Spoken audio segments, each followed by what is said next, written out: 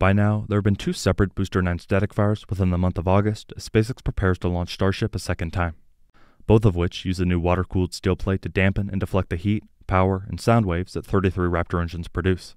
While only partial thrust and for a few seconds, they still give a great insight into how these pad upgrades have performed and what it will look like on launch day.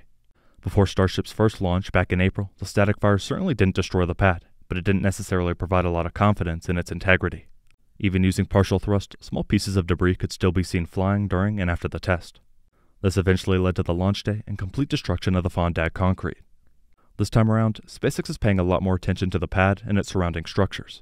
Even launch day timelines have changed, which will no doubt have an effect on the pad and what forces it's exposed to during the launch. Here I'll go more in depth into the state of Starship's new pad protection, how it held up against 2 different static fires, the difference on launch day, and more.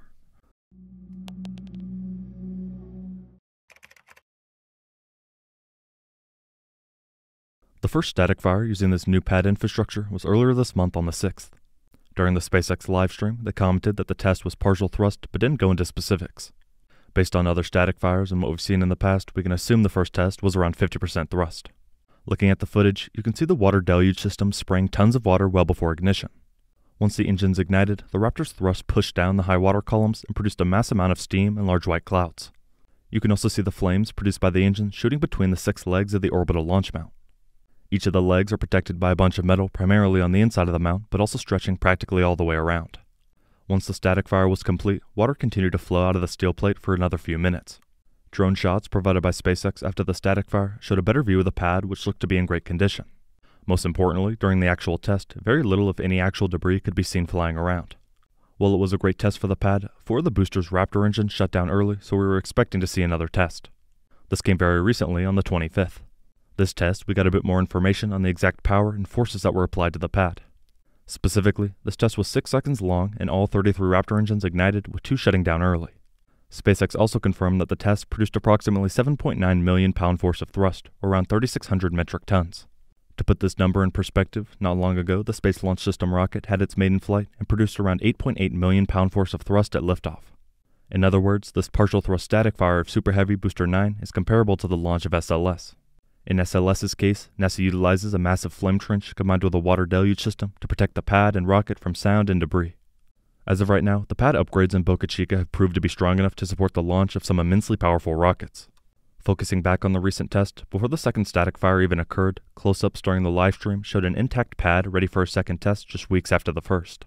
Similar to the first test, about 5 seconds before engine ignition, the water began flowing out of the steel plate. This was followed by engine ignition, which in relation to the pad, looked very similar to the first test earlier this month.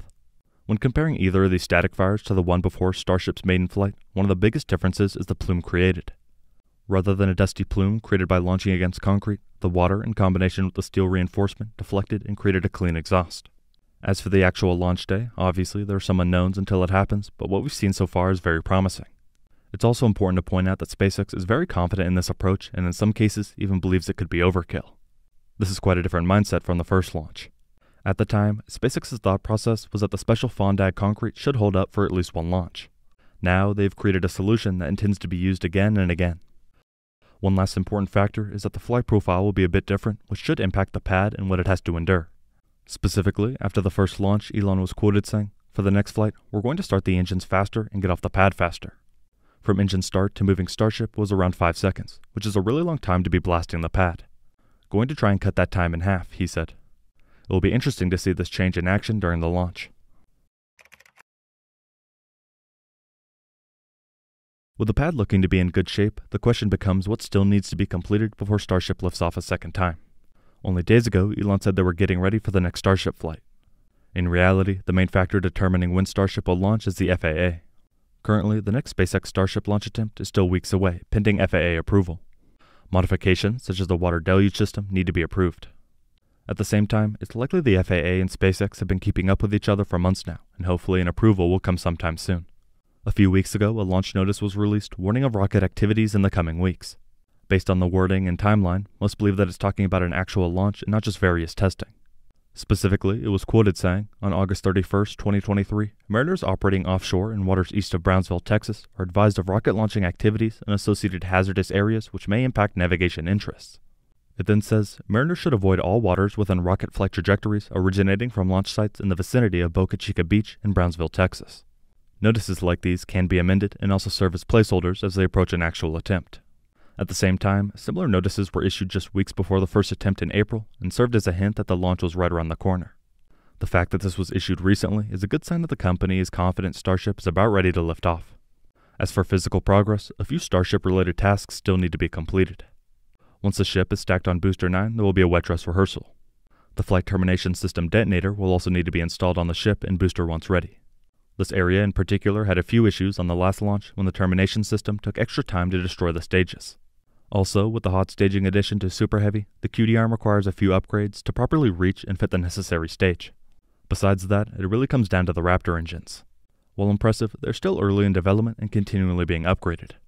With 33 on a single booster, they need to be consistent and reliable. Even though not every engine is needed to reach orbit, the fewer problems the better. On the first launch, there were quite a few engine issues that SpaceX is hoping to avoid this time. Continuing with the theme of August being a busy month, a few weeks ago SpaceX released footage of a 15-degree Raptor gimbal engine firing. The test lasted over 24 seconds and saw the Raptor attached to the test stand pointing up into the air. More tests like these are guaranteed to happen in the future as SpaceX continues to work on Raptor. On the bright side, in addition to improvements to the engine themselves, Booster 9 is also helping increase reliability.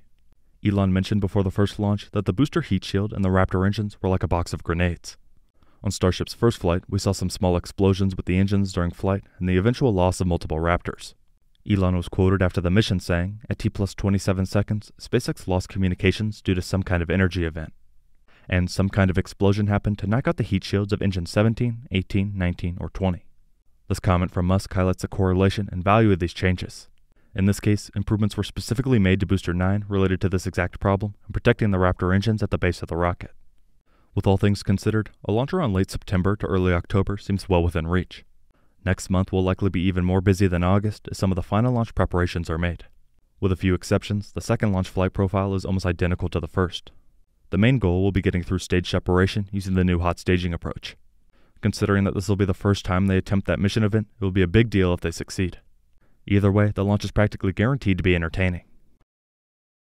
SpaceX learned a valuable lesson on the first launch after Starship sent concrete flying in every direction. So far, based on 2 different static fires, the water-cooled steel plate seems to be doing a great job at withstanding the force of 33 Raptor engines. We will have to wait and see how it progresses and the impact it has on the space industry. Thank you very much for watching.